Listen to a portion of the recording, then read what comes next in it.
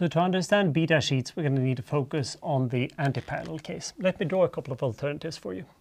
Starting out from a long coil, right? The first thing we can do is form what I call a single hairpin. We have a well-defined turn up there and then a number of hydrogen bonds there.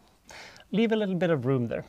I can also imagine having 3 chains or individual beta strands, and then I have a well-defined turn there and a well-defined turn. And eventually I will get to something that has 3 turns and so on.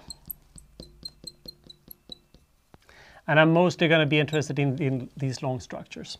Now, between these two, as an example, I'm going to need to have something that goes up, has formed one, and then it has just taken a turn. But I haven't formed any new hydrogen bonds in the second strand yet. So that's going to be some sort of transition state that I will talk about.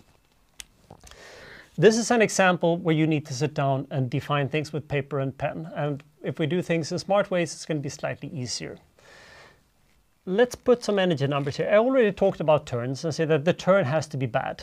So that we'll say that U is the turn energy. It's free energy, but I'm going to need to save some writing here. We know that that has to be larger than 0. Otherwise, it would be advantageous to just keep making turns, and that would be absurd. Then I'm going to need to put some numbers here. In particular, if I look at very large beta sheets, just to simplify things in my head, I'll say that there is some sort of free energy beta.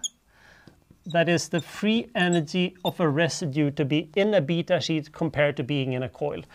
In principle, I should have deltas here everywhere, but sorry, it becomes too cluttered in writing, so I need to simplify a bit. Can we say something about F beta? Is it smaller or greater than 0? Well, if this was greater than 0, it would never be advantageous to have large sheets. It would prefer to be in coil. So we know that F beta must be smaller than 0, at least on average.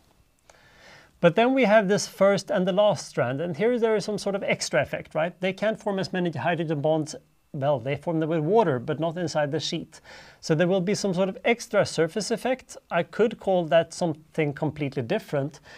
But since these residues, they have the same entropy that I had to put them in a beta sheet. So I'm going to call that F beta plus delta F beta for some sort of change that it's on the surface.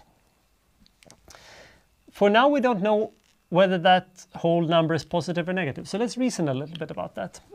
One possibility is that that's negative. And that means that it's going to be good. But in that case, if I just take a single hairpin and make it long enough, that would be stable. And you know what? That happens now and then. It's a very simple and quick forming secondary structure. You've seen it in some of the structures I showed you, and you will see it in the future. You can easily make that derivation, and it's going to look roughly like an alpha helix. So in the interest of time, I won't show you that. But if that was the only case we ever had, there would be no point in ever going to more than a hairpin. And we do know that nature occasionally does form larger structures. And that's because we need a large structure here to make it more stable, even though we're losing entropy. So maybe the more interesting case is when this is positive, meaning that the single hairpin is still not stable. Something around here is going to be stable. And I would argue that by the time we get, I'm going to look at the case when it's stable by the time we're adding a third strand. You could, of course, imagine that even the 3 one is unstable and it's not much more complicated, but it turns out that it's not going to change things by an order of magnitude. And then I argue, and here's why you might have to think a little bit about it, that in that case, the transition state is going to be that one. Why do I talk about transition states? Well, remember your kinetics. So what the kinetics told us is that first, there might be more than one way to form a beta sheet. And in that case, what I'm interested in, then we have multiple parallel opinions, and I'm only interested in the lowest free energy pathway, because that's going to dominate the motion.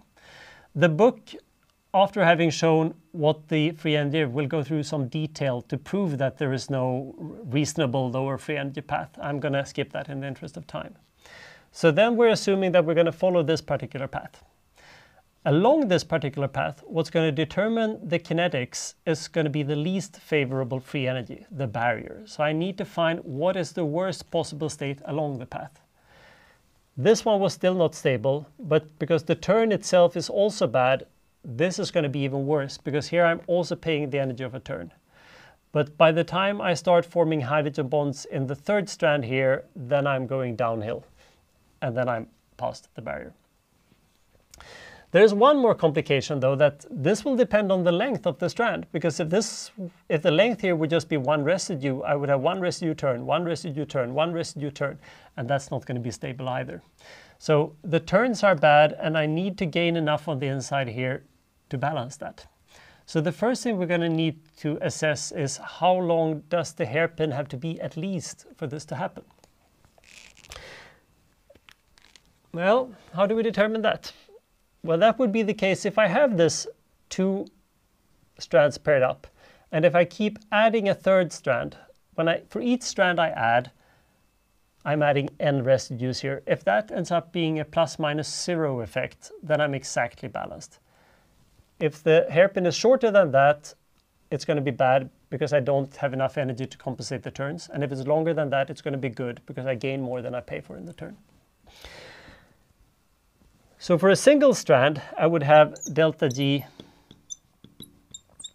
or hairpin. That would be roughly U plus, that's the turn, plus the number of residues in total, number of residues in each strand, multiplied by F beta plus delta F beta, because all of them are at the surface, right? But if I add one strand to this, delta G, let's say call this add 1, then I'm adding one turn, and I'm adding n residues on the surface, but when I'm adding those on the surface, I'm taking the previous strand and turning that into the inside. So that's just going to be F beta, right? Do the math if you don't trust me. So the free energy change for adding one strand is U plus NF beta. And I'm interested in the smallest number of residues this can happen for is when this is 0. So then I say 0 equals U plus N min multiplied by F beta. Or if I just solve for N min, that means that N min equals minus U divided by F beta. So that the smallest number of residues I can have on the height here is going to depend on the energy for the turn divided by the stability of being on the inside of a beta sheet. But let's then look at the specific transition state. So delta F hash equals what? Well, that's almost the same here, but now I have two turns plus the number of residues, but that was N min. This is why we needed it. And then multiply that by F beta plus delta F beta.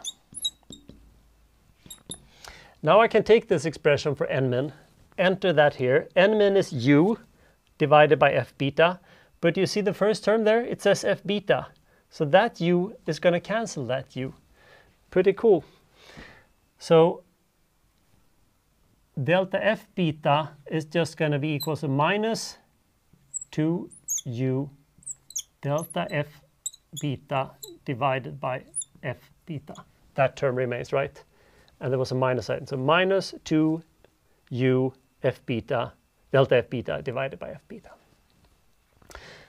This might not make you a whole lot wiser now, but this is pretty cool because we know that the free energy barrier here, remember for the alpha helix, there I said there was roughly always 2 or 4 kcal.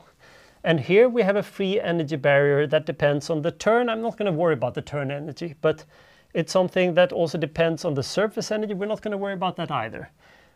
But in the denominator here, we have something that will depend on the specific stability of a residue to be on the inside of a beta sheet. And this will eventually turn up in an exponent. So let's look at what that's going to do. I'm going to need to erase this, so give me 2 seconds.